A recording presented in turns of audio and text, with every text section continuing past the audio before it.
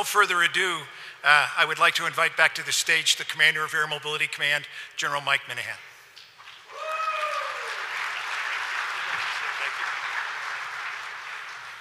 All right, admin,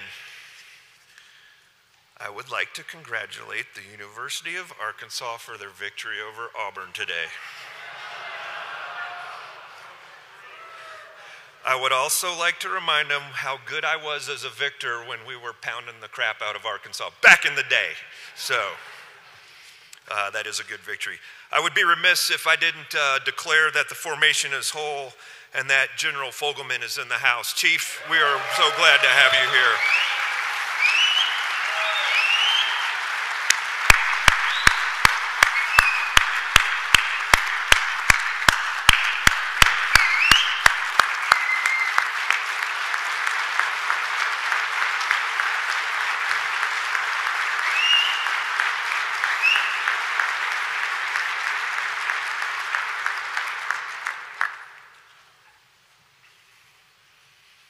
We had a Women's Leadership Forum yesterday, and we declared that really a Legends Forum, and spiritually it had our next speaker in it yesterday, but physically we have her today. So you deserve both the title of Legend and Pioneer, and it is a distinct honor for me to introduce you today, ma'am. I've had the good fortune to follow her twice in command, so I know well when there's a phrase out there that says, follow in the footsteps of giants, I know exactly what that means. But if you will please give the next speaker, General Jackie Van Ovost, a warm ATA welcome for a legend, a mobility legend, and a pioneer, and my commander, my boss, an honor, ma'am, to have you here. Welcome.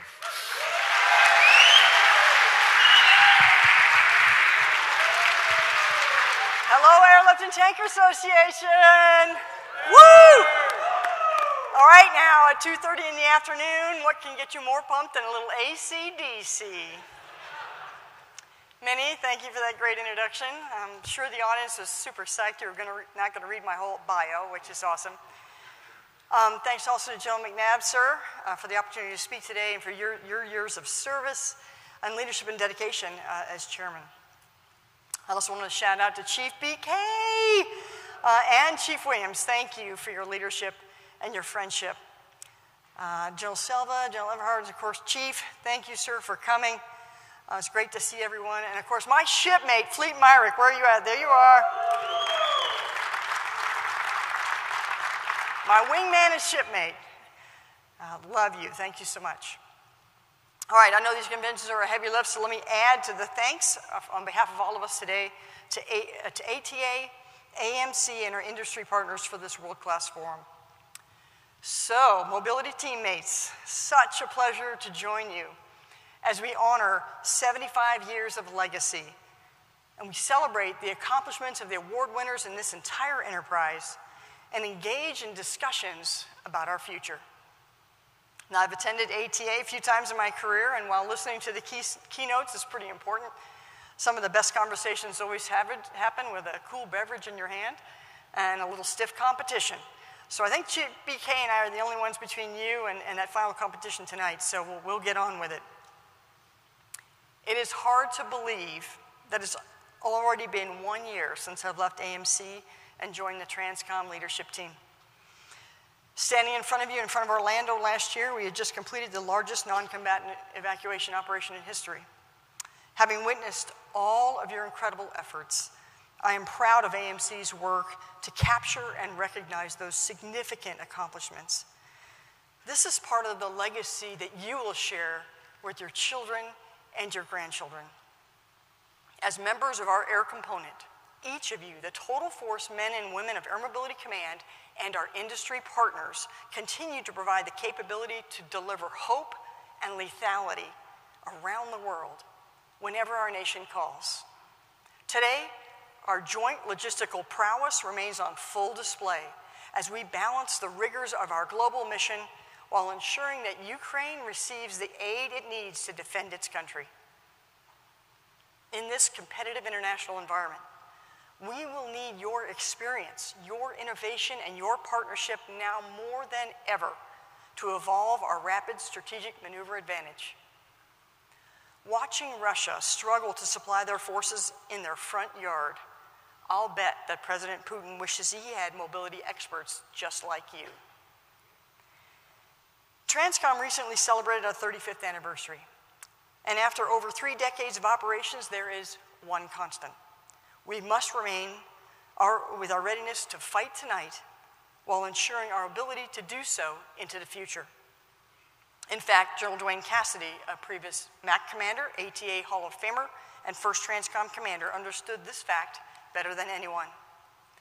So if you're not familiar, young Lieutenant Cassidy began his journey as a mobility navigator and then earned his pilot's wing and began to fly bombers in SAC. Returning to the fold, Cassidy commanded an airlift squadron, a wing, and a numbered Air Force. Throughout his distinguished career, he accumulated over 8,000 flying hours, where he supported multiple operations around the world, including Vietnam, Lebanon, and Grenada. His experiences led him to believe that air mobility creates windows of opportunity in time and space to deliver forces that can deter or defeat our potential threats. And he was right. The responsiveness and range of air mobility forces clearly creates options for our combatant commanders. For Cassidy, this was only possible through the flexibility of our people, the quality of our support and maintenance structure, and the precision of our command and control. With those things in place, he knew that commercial and military capacity could make all the difference. That's why he was such an early proponent of the C-17, a weapon system he championed from initial concept, and a staunch supporter of the relationship with our commercial partners. In fact, I just ran into his son, Colonel Retired Mike Cassidy, who was up here earlier, who's carrying on his great legacy.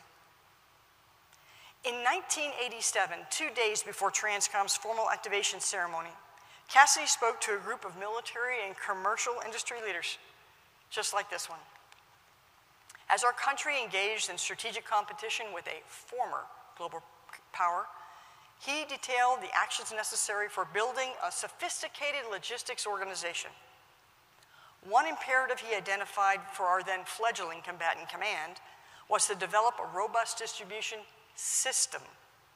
A system that, as he described, would revolutionize the logistics of our nation by providing the right information to those who will determine if we must fight, to those who will lead the fight, and when called, deliver those who must fight. So from our inception, this enterprise was created to provide our senior leaders a decision advantage and deliver our nation's forces around the world in peace and war. As a mobility pioneer, Cassidy had a significant impact on our expanding role of air mobility and joint logistics. The results of his influence and vision remain relevant today. He accurately predicted that our efforts will set benchmarks against which future change will be considered, implemented, or discarded. So strategic adaptation is part of our legacy. From the collapse of the Soviet Union to Desert Storm, through natural disaster relief, operational surges, retrogrades, pandemics, and even supply chain congestion. Air mobility and our commercial partners have always led the way. We must do so again. Together in the last year, we demonstrated the impact a dedicated logistics organization can have on global operations. We did so in a manner much different than the preceding years, with cargo into destinations not forecasted, and at a pace and scale that no other enterprise could replicate. And while I believe the capabilities inherent in our network exceed the foresight of General Cassidy, it's our resilient warfighting team that continues to represent the difference between victory and defeat, and in many cases, life or death. A little over a month ago, Transcom's Patient Movement Requirements Center received an urgent call. A 4-year-old at Guam's U.S. Naval Hospital had a heart issue that required immediate surgery back in CONUS. Coordinating through the 618th and 613th AOCs, the Aeromedical Network sprang into action. The pediatric ICU team from Brooks Army Medical Center in Texas was immediately sent to Guam. From there, and on board the C-17, they worked alongside a Kadena-based AE crew to get the patient and his family to Hickam. Meanwhile, a C-17 crew out of Travis carrying a second AE team, was alerted and rushed to meet the patient in Hawaii. Waiting to receive the relief crew, the ICU team, and the patient was a KC-135. The new crew and aircraft delivered the precious cargo and the medical teams to Navy's North Island Medical Center in San Diego, where he underwent successful, life-saving surgery.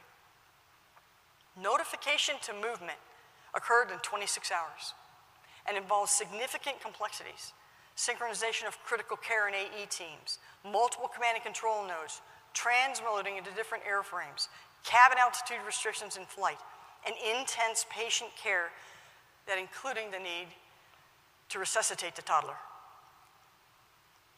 In our profession, nothing is more fulfilling than delivering aid or transporting someone to safety. Air Mobility's unique AE capability allows us to achieve effects by saving lives.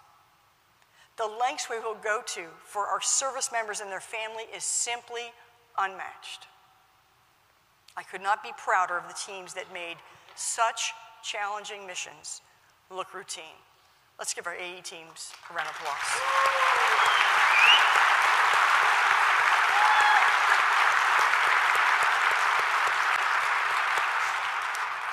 Now, the need to save lives remains a vital mission in crisis and conflict, especially against a peer adversary. The increased pace and casualty rate will strain our limited resources and reduce the availability of traditional options. We will need our command and control, AE, and critical care experts to help us develop what a new life-saving network will look like. We may not always have aircraft or AE or CCAT crews available, so we must rehearse different modes of transport and be able to leverage the regional care that our allies and partners can provide. Now, AE is only one aspect of the mobility mission set that makes logistics a critical warfighting function. Few things demonstrate this better than the current events driven by Russia's ongoing threat to regional security in Europe. Before Ukraine's sovereignty was violated, members of this association were already delivering the weapons and equipment that would directly impact events on the battlefield. Due to the expanse of our network, the opportunity to generate strategic results is really not limited to traditional members of the Joint Logistics Enterprise. Helping to match the substantial ammunition requirements of the European theater to our significant capacity were members of Army's Joint Munition Command, located in Rock Island, Illinois. Over the past 10 months, the JMC team coordinated over 3,000 commercial transport trucks. These vehicles traveled from 8 different munitions depots to 4 different airfields. During the largest of the presidentially directed actions, we demonstrated the agility of our network by rapidly shifting departure locations from Tinker to Hill. At the height of this movement, these locations were receiving 40 trucks a day, where our awesome port dogs loaded over 100,000 artillery rounds onto awaiting military and commercial aircraft in 16 days. At Army's East Coast Ammunition Port, Matsu, our surface warrior component, managed rail and truck movements for over 2,000 containers and other combat equipment that they loaded onto commercial vessels. Our Navy Sealift component then command and controlled them into the European ports. But you contributed so much more, and your influence is evident in every aspect of this operation. To reinforce our allies, you deployed tankers, reaction forces, and combat aircraft into theater. To support the flow of requirements, you moved contingency response airmen forward, utilized the expertise of our amazing AMLOs, and leveraged global mobility posture to create resilient distribution nodes and modes. This is how TRANSCOM leverages the entire joint deployment and distribution enterprise, from surface transport to airlift to sea lift, military and commercial. If you've heard of the ammunition, the HIMARS, and weapon system utilized by Ukraine on the battlefield today, you were part of the network that got it there. So thank you for all of your significant contributions to our nation's success in the face of authoritarian aggression. Secretary Austin and General Milley and so many other senior leaders are constantly praising the men and women of this enterprise. Your efforts have not gone unnoticed. We have accomplished so much together in this last year. Take a look. The Russian military has begun a brutal assault on the people of Ukraine. Without provocation, without justification, without necessity, this is a premeditated attack.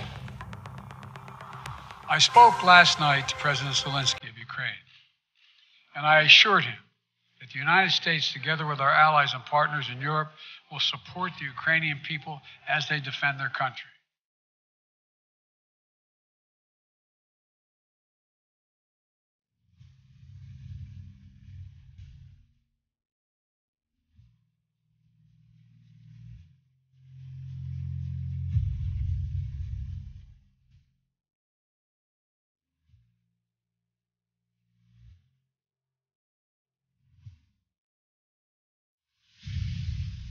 The nature of war is often unpredictable, but we are committed, shoulder to shoulder with Ukraine, to ensure they remain a free, independent, and sovereign country.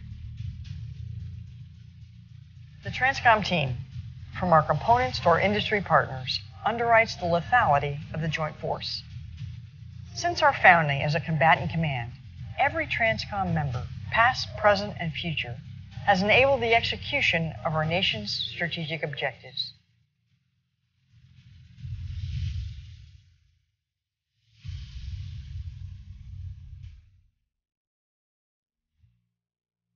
The nationwide baby formula shortage is reaching a critical state in some areas, but the Biden administration says help is on the way.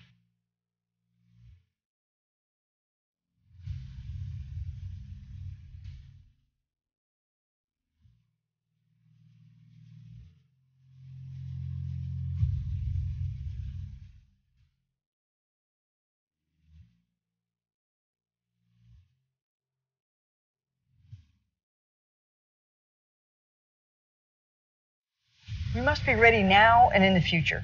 As a warfighting command, Transcom is focused on delivering the needs of the joint force regardless of the environment. Our fight tonight mentality drives us to evolve in the face of emerging challenges. Future success will depend on our logistics prowess. And turning now to the country of Pakistan that has been ravaged by incessant rains and floods since June. Whether we're supporting Ukraine's defense, exercising capabilities around the world, or providing humanitarian assistance, our military and commercial partners continue to meet global strategic mobility requirements necessary to deliver troops, food, water, and hope, wherever and whenever. What you do matters, and I'm grateful for your service and commitment to our nation, because together we deliver.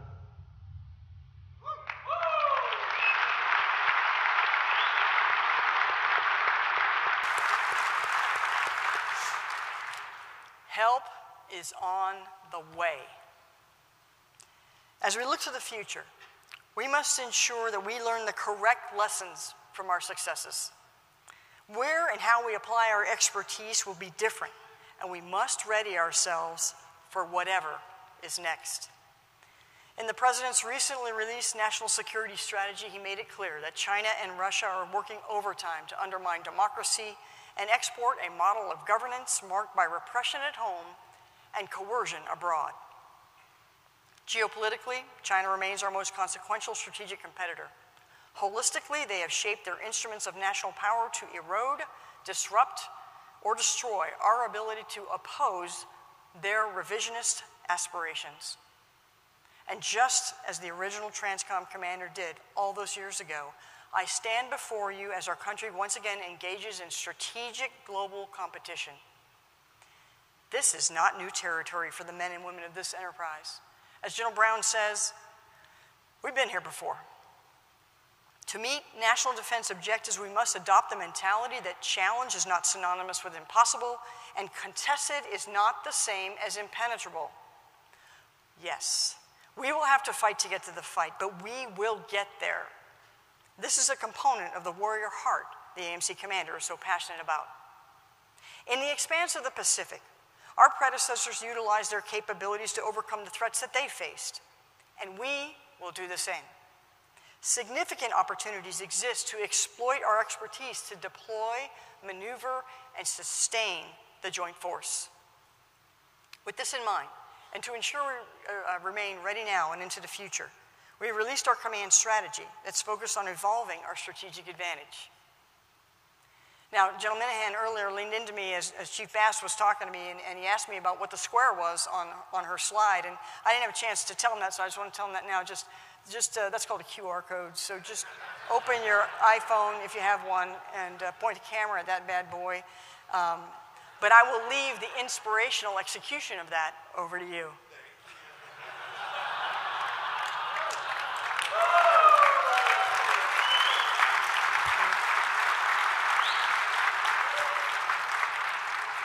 Now, Minnie, I know you understand better than anyone to compete effectively.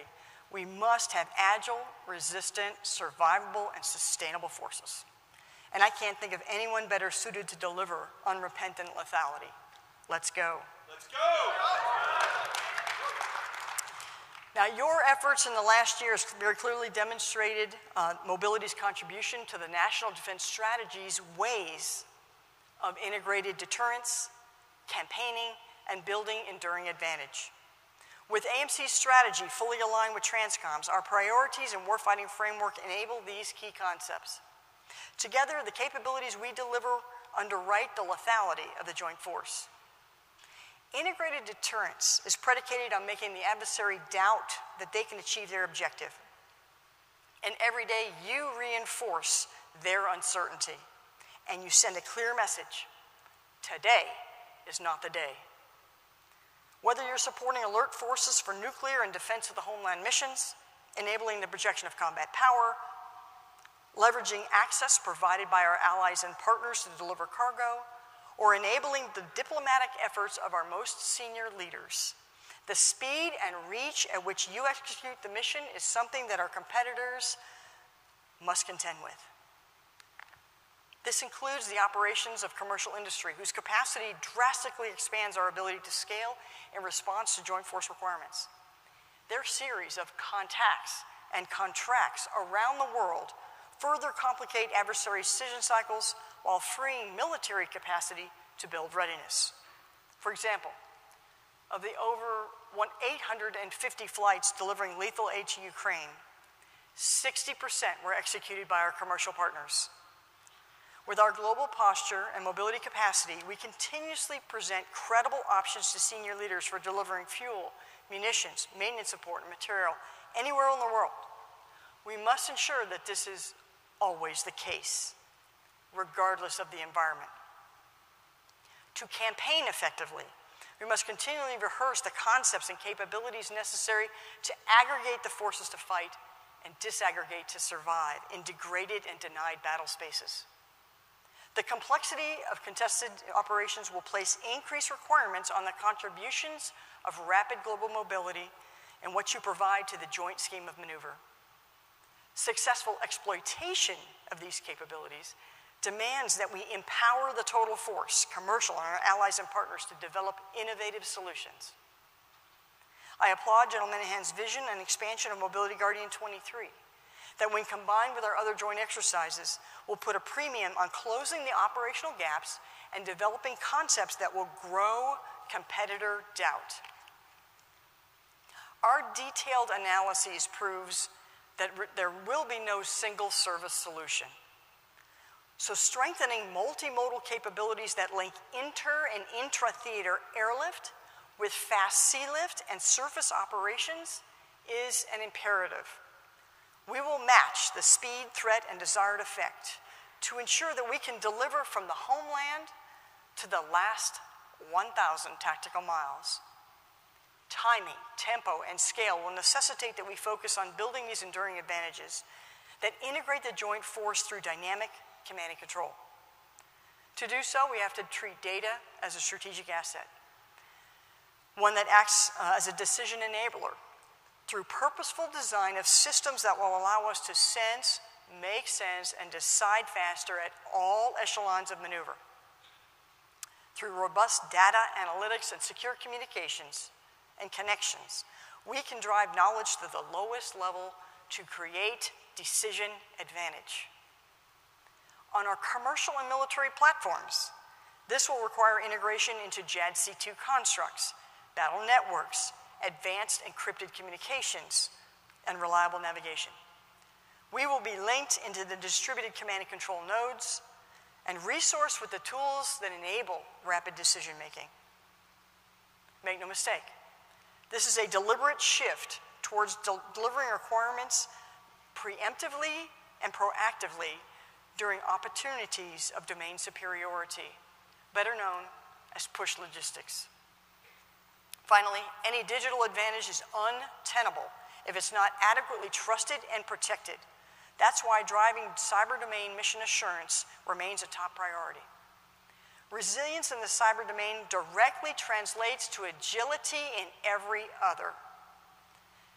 And because it's only through secure, reliable, and agile C2 that we'll be able to apply our scarce resources to the joint requirements at a pace and scale necessary to prevail. The enduring advantages we build today reinforce integrated deterrence and reduce the possibility of conflict. Ladies and gentlemen, the responsibility before us is significant, but that is nothing new for this enterprise. Throughout our combined history, we have always risen to meet our nation's strategic challenges. Our legacy is filled with those who met difficulty with innovation, determination, and professionalism. Time after time, when our nation called, we delivered. This has only been possible because we've recognized that the development of our people is inseparable from the growth of our organizations. Not fully understanding the impact of this most valuable resource has led to disaster for other governments, for other militaries, and dare I say, companies. In the complexities of this decisive decade, you are the ones that will ensure that we can compete now and into the future. What you have done and continue to do every day matters, but don't take my word for it. Those who directly witnessed your impacts can explain it, well, better than I ever could.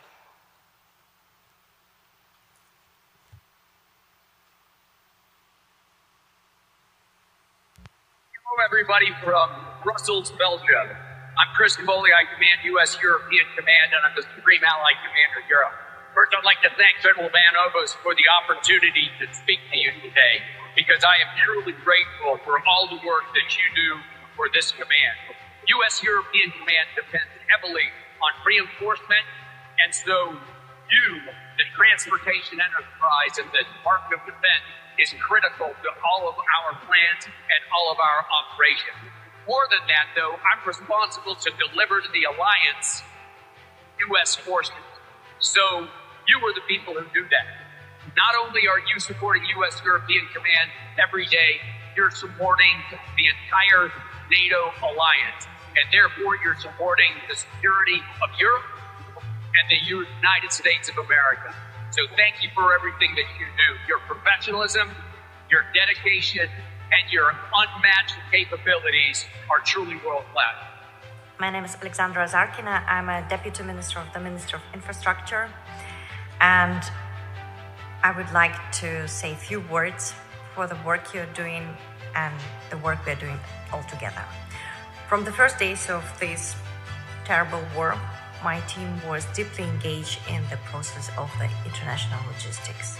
And from behalf of the team and the whole Ukrainian people, I wanted to thank the men and women of US, Transcom, their components, and all the commercial industry partners who have supported the defense and independence of Ukraine. The weapons, munitions, and supplies you deliver to the people and armed forces of Ukraine have saved countless lives. I just recently was in liberated Izum, Balakleia. Before I was in the Sumy region. Myself, I have a house in the Bucha suburbs. And it's truly not much words needed to understand the value of the job you're doing. Because it's not about some processes, it's about the results and possibility to make a huge difference in this terrible war.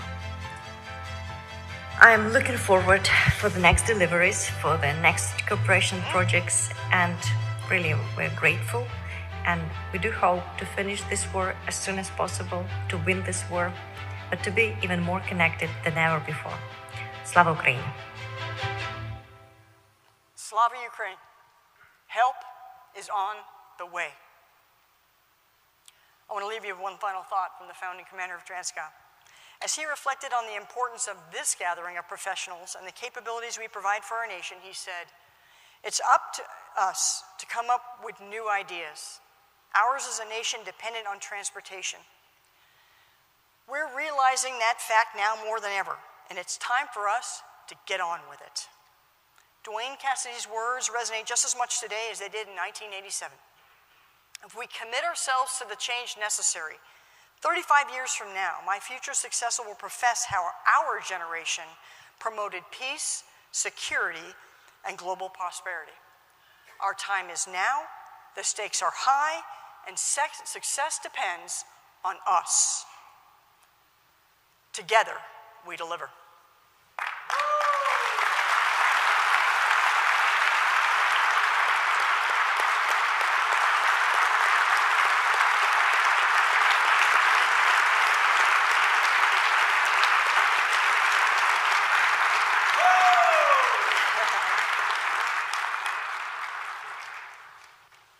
Have time for a few questions. Great. So, I'm going to start with maybe the last one that we got. What is TRANSCOM's plan to address cargo delivery to the last contested mile and dynamically move cargo between the non-runway forward operating locations? Yeah, that's a great question. We are not going to be operating as freely as we have today, right? As much as Kabul was contested, as much as Poland is contested, it's not going to be anything like what we expect out in the Pacific. So, we've come to the conclusion that air cannot do it all, but it must do a lot, and a lot more than it's doing right now. We have to have a combination of air, fast sea lift, autonomous barges, land transportation, the use of our allies and partners' capabilities within their islands, ferries. Right? We have to put it all together in the Pacific. But we've got to convince a joint force and provide capabilities for the joint force so that they are sustainable. They got to be smaller packets.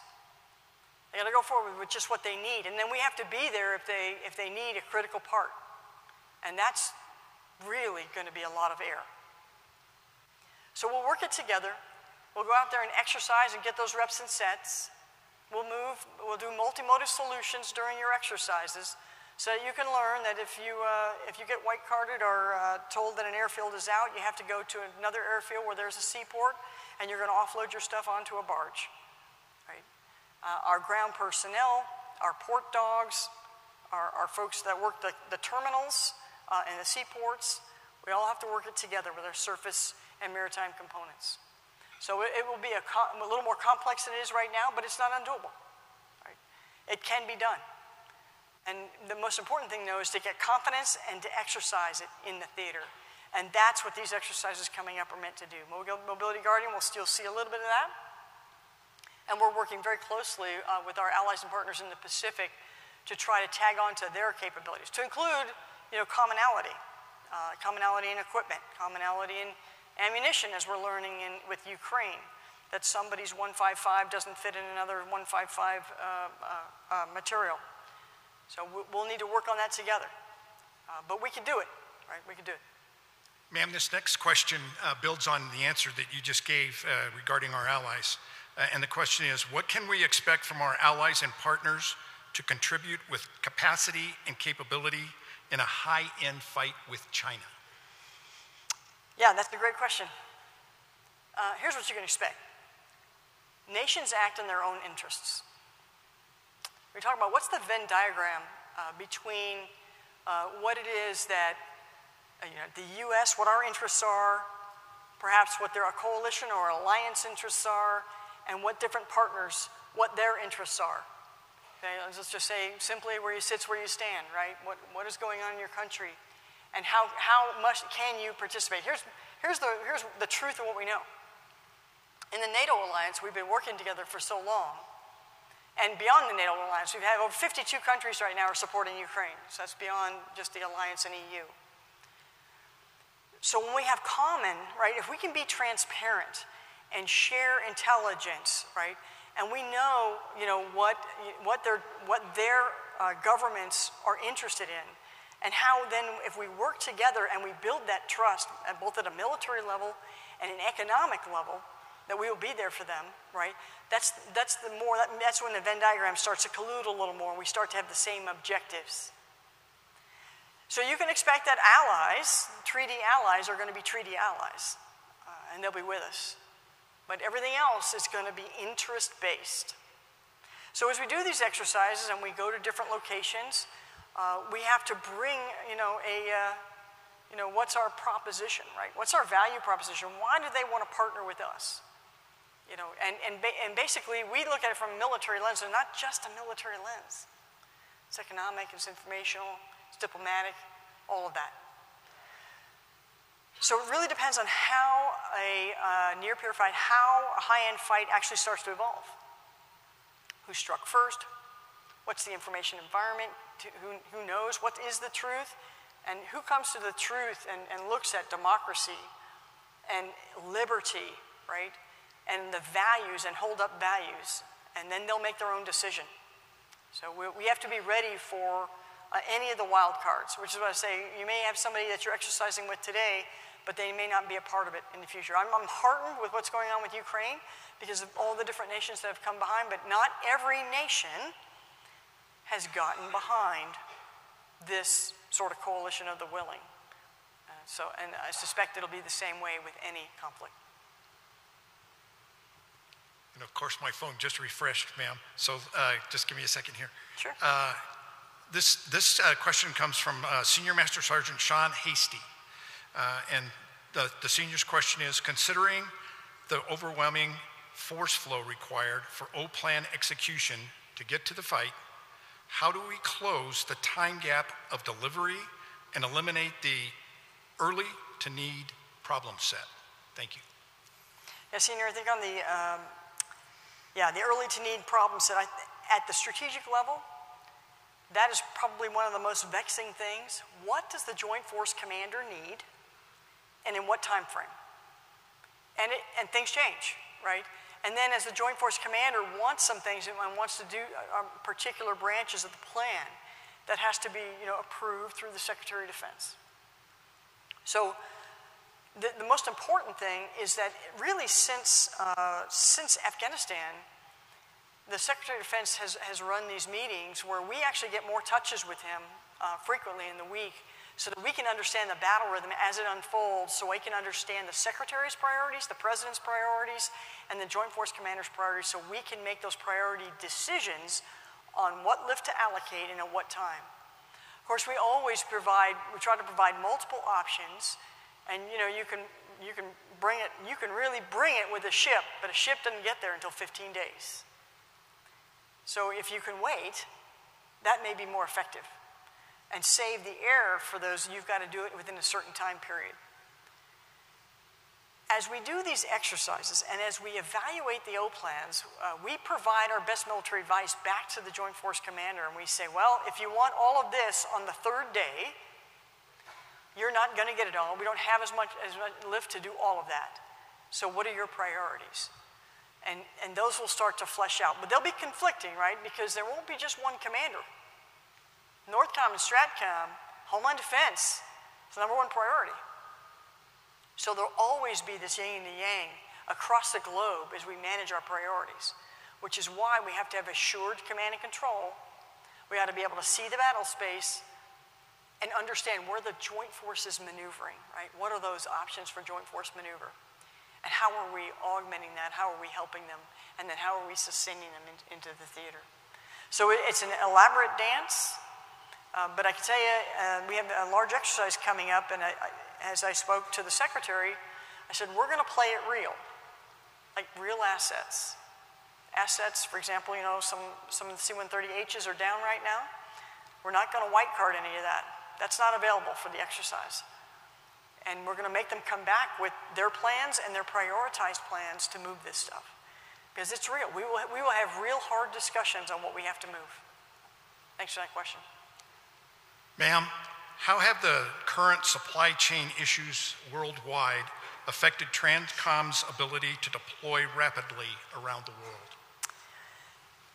Yeah, thanks. The supply chain congestion, as you know, is not just a Transcom issue. It's a global issue. And we were starting to have issues even before COVID. COVID really exacerbated the situation. And the e-commerce, when that sort of ballooned out, it made it even worse.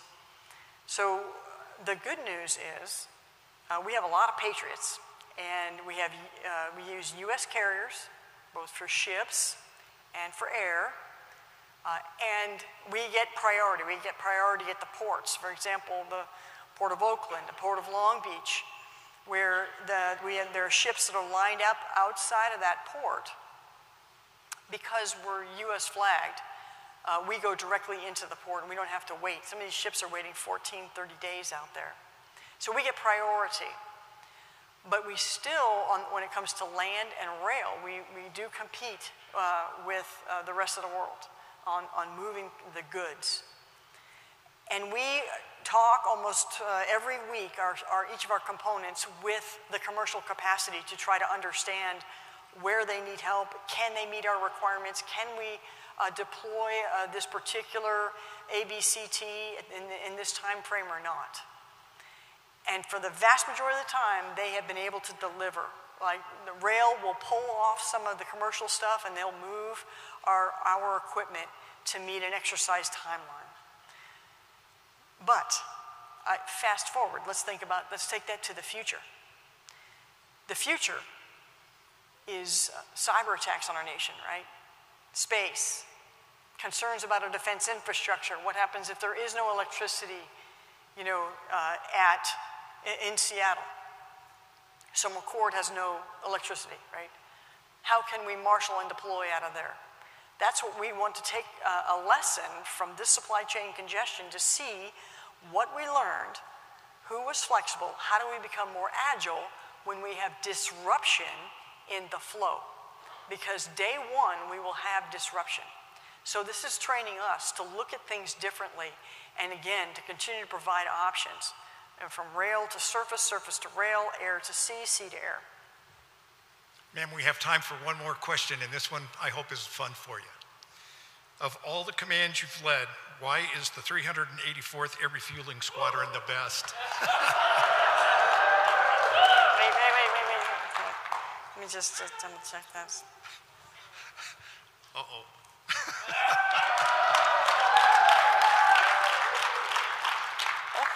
Because we rock. That's why. Best air refueling squadron ever. Yeah, Squadron Command. What an honor. What an honor to command men and women. And that particular time was when we marshaled and headed off to Afghanistan, right when it kicked off after 9/11. And that was just the most rewarding time. It was the most excruciating time. We went through all that pressure together.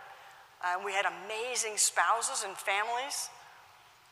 And so when we think about cohesive units, this is about every squadron. I want everyone to feel that they are loved in their squadron, that their leadership, really wants them to be developed, cares for them. I want you to have the same kind of connections I had at the 384th, no matter what unit you're in. That's what makes it all worth the while. People is the most important resource. When people don't invest in each other, right, that's when things go wrong. That's when you lose the trust. And so I have just been so blessed to be in such amazing, amazing units. But you can never take the heart out of the squares. I thought it was